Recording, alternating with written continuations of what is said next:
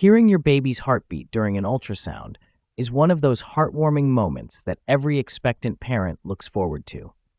It's like music to the ears. That steady, rhythmic beat is not just a sign that your little one is growing inside you, but also a comforting reassurance that everything is progressing as it should be. From around the 6th week of pregnancy, your baby's heartbeat becomes visible on an ultrasound scan. It's fascinating how this tiny heart pumps, and with modern ultrasound technology, you can even see it in action.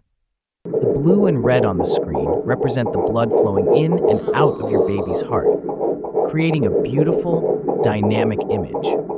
But here's the cool part. The ultrasound machine doesn't just let us see the heartbeat.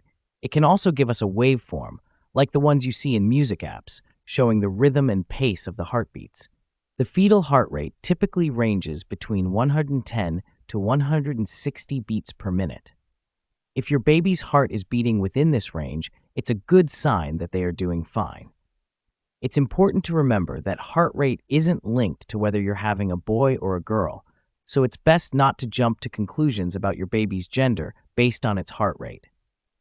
Also, if the heart rate seems higher or lower than the typical range, it's always a good idea to consult your doctor for advice.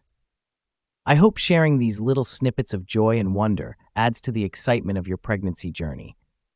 Remember, each heartbeat is a step closer to meeting your little one. It's truly a remarkable journey. That's all for today. If you find the video useful, please like, share, and subscribe to our channel. Don't forget to press the bell icon to get notified when we upload a new video.